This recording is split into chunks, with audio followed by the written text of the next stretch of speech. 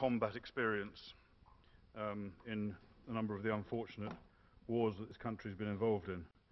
And given the degree of experience he's got, whenever he encounters or hears of the presence of an extremist, he will always reach for his pistol, which is normally, I think, on his belt or in his shoulder holster.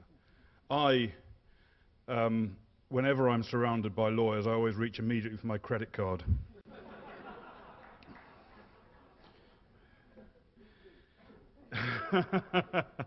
Exactly. Ladies and gentlemen, I'm going to speak in English. Obviously, I could have spoken in Hebrew, but I will speak in English. And as those of you who know English people, any Englishman abroad, if he can't be understood, he believes the best thing to do is to shout louder. So please raise your hand, and if I can't understand, I'll just shout a bit louder. I'm going to give you my thoughts this afternoon on the practicalities and the challenges and difficulties faced by military forces in trying to fight within the provisions of international law against an enemy that deliberately and consistently flouts that law. I'll focus on counterinsurgency operations from the British and to some extent the American perspective, drawing on recent British experience generally and also on my own personal experiences of operating in this kind of environment. Soldiers from all Western armies, including of course Israel's and Britain's, are educated in the laws of war. Commanders are educated to a higher level so that they can enforce the laws among their men and take them into account during their planning.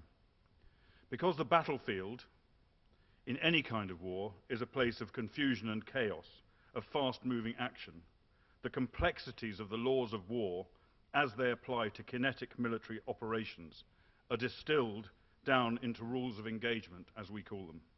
In the British forces, rules of engagement normally regulate military action to ensure that it remains well within the international laws of war, giving an additional safety cushion to soldiers against the possibility of war crimes prosecution.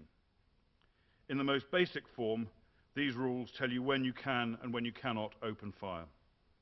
In conventional military operations between states, the combat is normally simpler and doesn't require complex and restrictive rules of engagement. Your side wears one type of uniform, the enemy wears another. When you see the enemy's uniform, you open fire. Of course, there are complexities.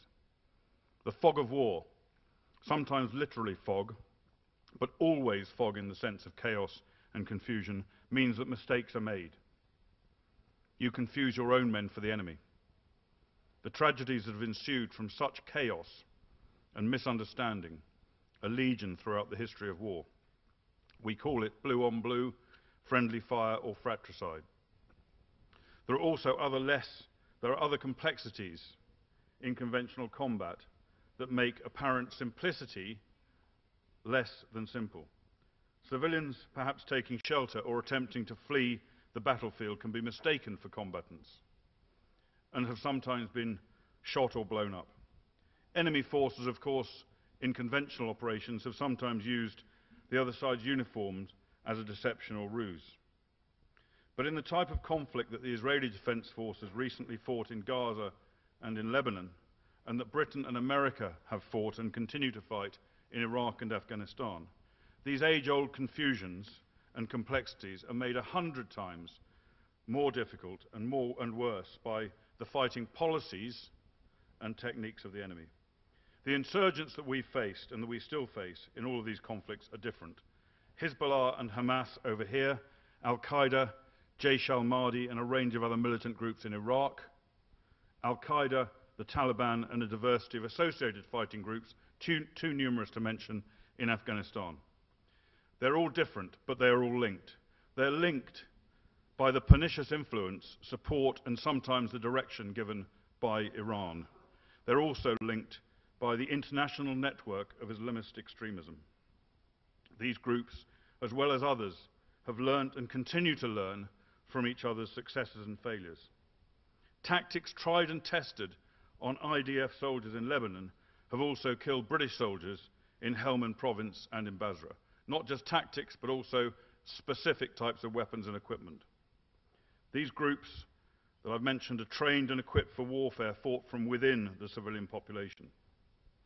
Do these Islamist groups, these Islamist fighting groups, terrorists, insurgents, whatever you wish to call them, do they ignore the international laws of armed conflict? No, they don't.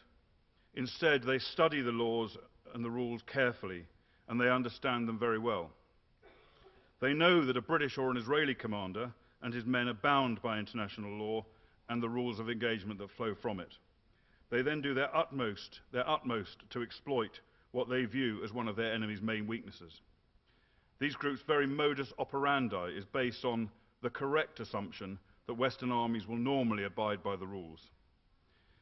It is not simply that these insurgents do not adhere to the laws of war, it is that they employ a deliberate policy of operating consistently outside international law. Their entire operational doctrine is founded on this basis. In Gaza, as in Basra, as in the towns and villages of southern Afghanistan, civilians and their property are routinely exploited by these groups, in deliberate and flagrant violation of any international laws or reasonable norms of civilized behavior, for both tactical and strategic gain. Stripped of any moral considerations, this policy operates simply and effectively at both levels.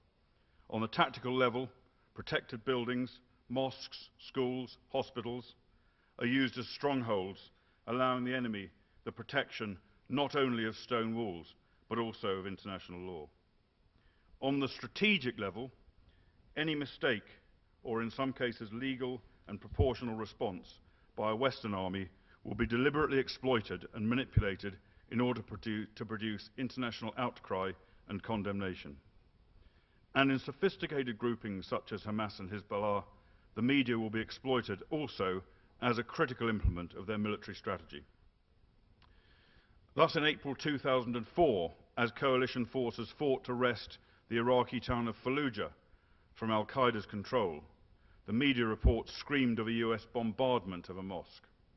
The reality of that day was that 5 US Marines were wounded by fire from that mosque, and that the Marine commander on the ground exercised great care and restraint, only allowing fire to be directed upon the outer wall of the building. Despite this, the damage had been done, and the impression that we had levelled a mosque indiscriminately was firmly established. In Gaza, according to residents there, Hamas fighters who previously wore black or khaki uniforms discarded them when Operation Cast Lead began, to blend in with the crowds and use them as human shields. We have, of course, seen all this before in Lebanon, in Iraq, in Afghanistan. Today, British soldiers patrolling in Helmand province will come under sustained rockets, machine gun and small arms fire from within a populated village or a network of farming complexes containing local men, women and children. The British troops will return fire with as much caution as they can. And rather than drop a 500-pound bomb onto the enemy from the air, to avoid civilian casualties, they will often assault through the village, placing their own lives at greater risk. They might face booby traps or mines as they clear through. When they get into the village, there is no sign of the enemy. Instead, the very same people that were shooting at them 20 minutes ago, now unrecognized and changed in appearance, unrecognized by the soldiers, will be tilling the land, waving, smiling, and indeed talking cheerfully and engaging the soldiers in conversation. These same insurgents will mine roads used by British vehicles and tracks used by foot patrols. Many British soldiers have lost their legs or their lives in this kind of attack. There is, of course, no question of minefields being marked, as is explicitly required under international law. The idea would be preposterous, but although one of the clearest tenets of the laws of war, rarely, if ever, is this commented on by the media. Like Hamas in Gaza, the Taliban in southern Afghanistan are masters at shielding themselves behind the civilian population and then melting into the population for protection. Hamas, of course, deployed suicide attackers in Gaza, including women and children. In Iraq, Sunni insurgents deliberately recruited mentally ill children for use as suicide bombers. Women and children are trained and equipped to fight, collect intelligence and ferry arms and ammunition between battles. I've seen it firsthand in both Afghanistan and Iraq. Female suicide bombers are almost commonplace. The use of women to shield gunmen as they engage British forces is now deemed barely worthy of comment. It is so normal. Schools and houses are routinely booby-trapped. Snipers shelter in houses deliberately filled with women and children. Every man captured or killed is claimed as a taxi driver or a farmer. In Basra, the common plea from captives was that they were police officers. Unfortunately, more often than not, this particular claim proved to be true. They were only involved in terrorist operations as far as their police shift patterns allowed. I make light of this, but the difficulties in fighting an enemy who legitimately own and use the uniforms, vehicles and weapons of a police force, established, funded and trained by us, are self-evident. The British and US armies have grappled with these problems, and I hope that we're now finding some solutions. Solutions that allow us to treat those that oppose us according to the laws of war, while also defeating them on the battlefield. When an enemy flouts the laws of war, then we cannot shy away from hard decisions. I'd just like to quote briefly from US military counterinsurgency manual recently produced under the direction of General Petraeus, who most people here will undoubtedly have heard of, and using lessons from Iraq and Afghanistan. And this pretty much encapsulates the approach that we use, as well as the approach used by the Americans. I quote from the General's handbook. The principle of proportionality requires that the anticipated loss of life and damage to property incidental to attacks, that is, of course, to non-combatants, must not be excessive in relation to the concrete and direct military advantage expected to be gained. Soldiers and Marines may not take any actions that might knowingly harm non-combatants. This does not mean that they cannot take risks that might put the populace in danger. In conventional operations, this restriction means that combatants cannot intend to harm non-combatants, though proportionality permits them to act knowing that some non-combatants may be harmed. Now, under our equivalent of General Petraeus' doctrine, when necessary, British forces now attack protected locations after weighing up the risk that non-combatants might suffer. We respect international norms and the sanctity of holy places. But when our troops take fire from these locations, or roadside bombs stored there are used to murder the innocent, we have no choice other than to act. British and American troops now routinely search mosques in Afghanistan and Iraq, and when necessary, we bring fire down onto these locations. This is not done, or should not be done, in a trigger-happy or careless manner, but rather in a proportionate way, and always with the aim of minimizing wider suffering. Obviously, this kind of action is undesirable, but faced with the enemy that we do in reality face, there is no alternative. And General Petraeus' manual goes further than the strict requirements of the laws of war. I'll quote from it again briefly. The use of discriminating proportionate force as a mindset goes beyond the adherence to the rules of engagement. Proportionality and discrimination applied in counterinsurgency requires leaders to ensure that their units employ the right tools correctly with mature discernment, good judgment, and moral resolve. This describes the use of restraint and focused violence as a positive tool in counterinsurgency, not just as a humanitarian and legal moderation. It recognizes the importance of winning and maintaining the support of the local population, and sometimes even the insurgent himself, bizarre though that might sound, perhaps over and above the priority of winning a particular engagement. Ultimately, in counterinsurgency operations, the military commander must balance a series of often conflicting and very difficult judgments, in addition to the other pressures he faces on any battlefield.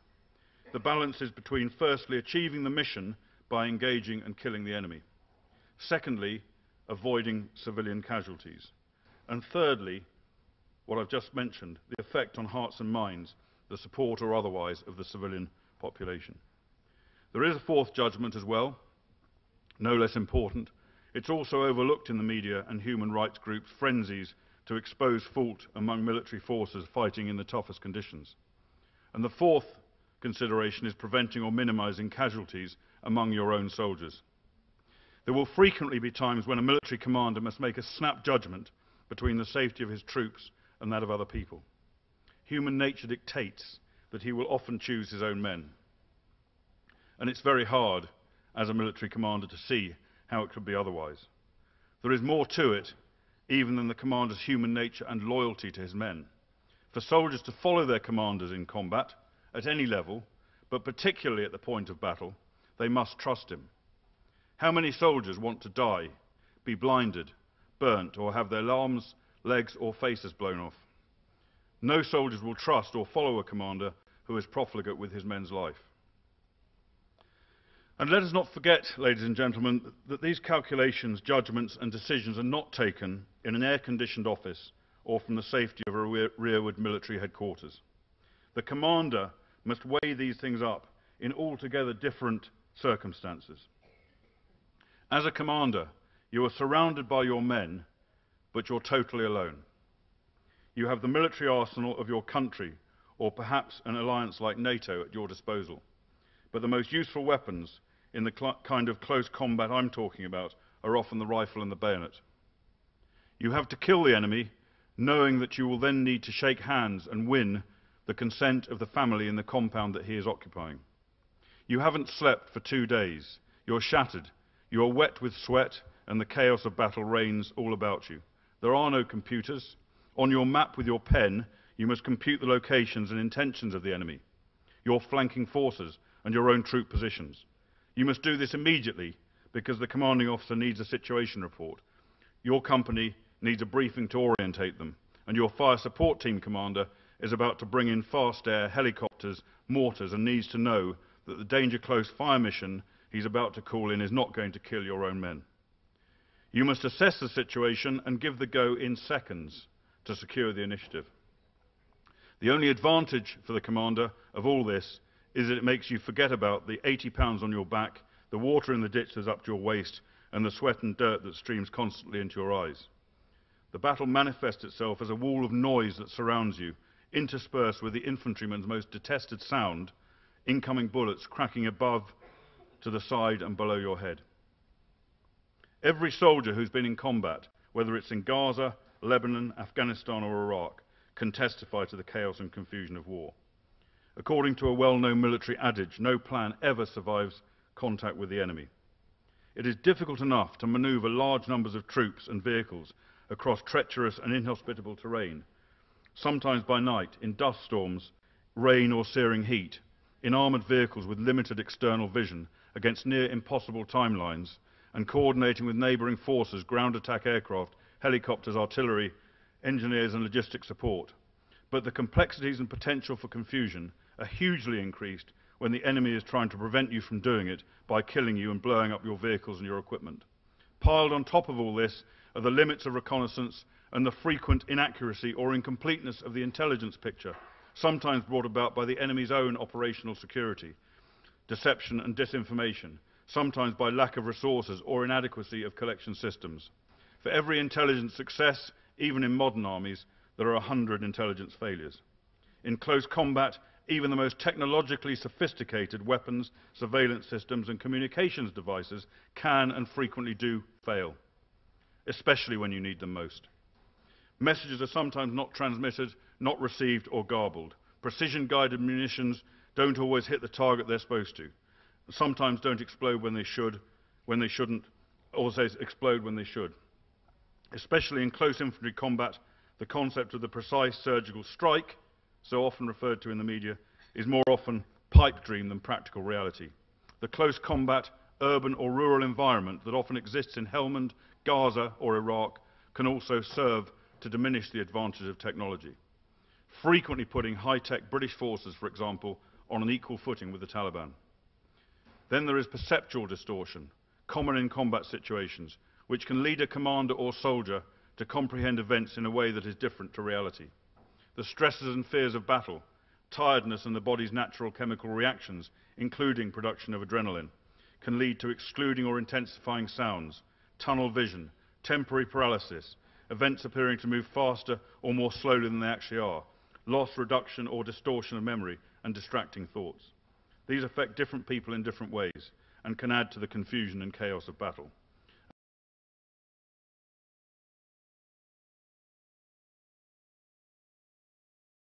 Next, leaning on the threshold of his compound, smiling at you, dressed indistinguishably from the population. General Stanley McChrystal, the new US commander of forces in Afghanistan, has said that the reduction of unnecessary civilian casualties is one of his top priorities, and so it should be. That is also a high priority for British commanders in Afghanistan. I've personally witnessed the efforts that American forces have been making for years in Iraq and Afghanistan to minimize civilian deaths. These have been impressive, but of course they've not always worked in either of our armies. In some cases, because of the factors I've mentioned, imperfect intelligence, technological failure, poor communications, the fog of war. There's also another factor that we shouldn't forget. There will always be bad soldiers who deliberately or through incompetence go against orders. We've seen this in the British Army, we've seen it among Americans also in well-publicised cases in Iraq and elsewhere. I've spoken of the considerable British and American efforts to operate within the laws of war and to reduce unnecessary civilian casualties. But what of the Israeli Defence Forces? The IDF face all the challenges that I've spoken about, and more. Not only was Hamas's military capability deliberately positioned behind the human shield of the civilian population, not only did Hamas employ the range of insurgent tactics I talked through earlier, they also ordered, forced when necessary, men, women and children from their own population to stay put in places they knew were about to be attacked by the IDF. Fighting an enemy that is deliberately trying to sacrifice their own people, deliberately trying to lure you into killing their own innocent civilians, and Hamas, like Hezbollah, are also highly expert at driving the media agenda. They will always have people ready to give interviews condemning Israeli forces for war crimes. They're adept at staging and distorting incidents. Their people often have no option than to go along with the charades in front of the world's media that Hamas so frequently demand, on pain of death. What is the other challenge faced by the IDF that we British do not have to face to the same extent? It is the automatic Pavlovian presumption by many in the international media and international human rights groups that the IDF are in the wrong, that they're abusing human rights. So what did the IDF do in Gaza to meet their obligation to operate within the laws of war? When possible, the IDF gave at least 4 hours' notice to civilians to leave targeted areas targeted for attack.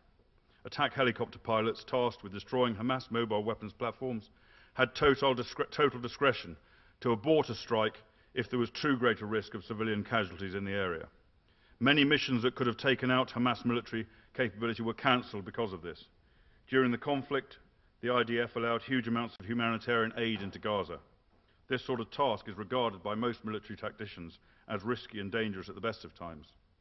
To mount such operations, to deliver aid virtually into your enemy's hands, is to the military tactician normally quite unthinkable. But the IDF took on those risks. In the latter stages of Cast-led, the IDF unilaterally announced a daily 3-hour ceasefire. They dropped over 900,000 leaflets warning the population of impending attacks to allow them to leave designated areas. A complete air squadron was dedicated to this task alone. Leaflets also urged the people to phone in information to pinpoint Hamas fighters, vital intelligence that could save lives. The IDF phoned over 30,000 Palestinian households in Gaza, urging them in Arabic to leave homes where Hamas might have stashed weapons or be preparing to fight. Similar messages were passed in Arabic on Israeli radio broadcasts, warning the civilian population of forthcoming operations. Despite Israel's extraordinary measures, of course innocent civilians were killed and wounded. That was due to the frictions of war that I've spoken about, and even more was an inevitable consequence of Hamas's way of fighting. By taking the actions that I've outlined and many other significant measures during Operation Cast-led, the IDF did more to safeguard the rights of civilians in a combat zone than any other army in the history of warfare.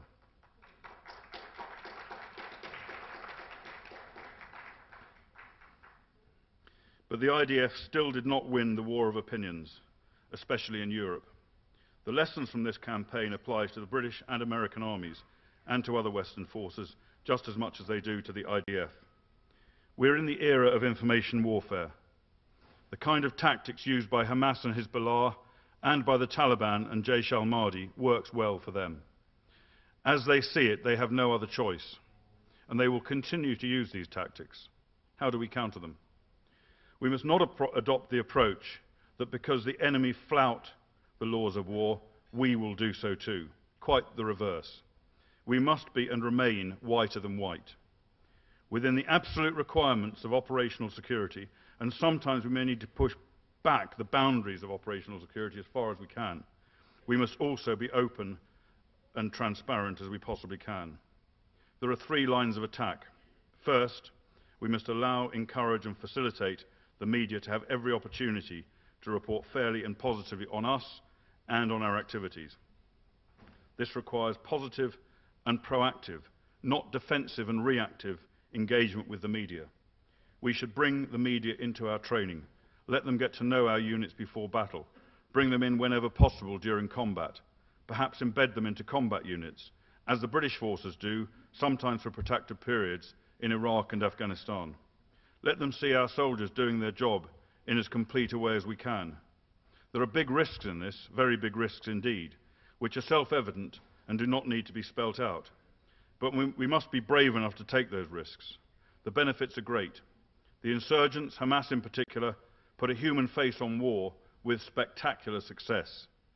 We must do the same. We must let the soldiers in the field speak, with sand on their boots and with a sweat and dirt-covered human face. Second, we must show the media, in a way they cannot misunderstand, the abuses perpetrated by the enemy. Our own units must identify such enemy abuses and make statements about them backed up by the hardest available evidence. Every frontline unit must be trained and equipped to collect this intelligence, this information, in the same way as they are trained and equipped to collect intelligence on enemy operations. This is information war.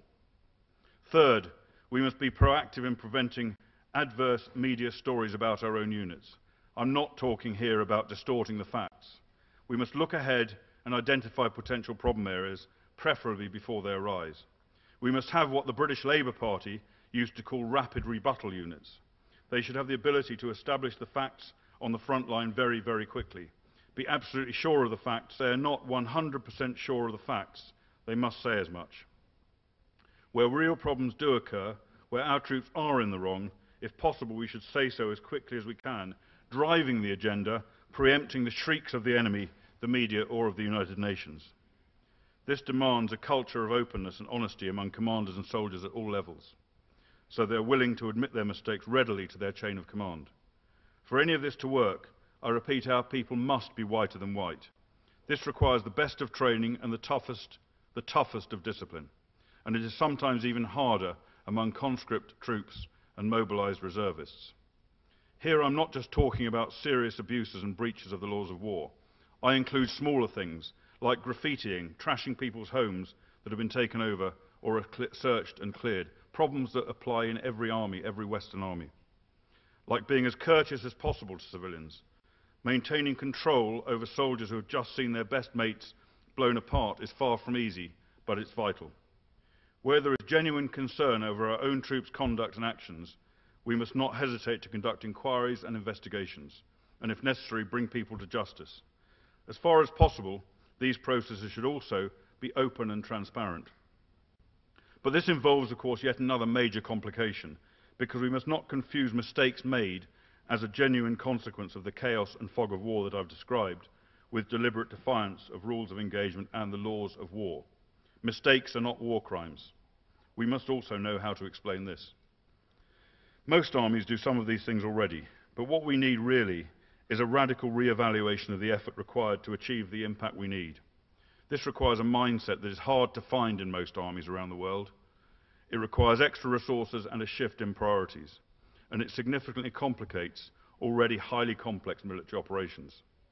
It does not answer all of our problems by any means, but all the steps that I've mentioned are, in my view, essential to countering the strategies and tactics of the insurgents we are faced with today, in Gaza, Afghanistan, Iraq and elsewhere.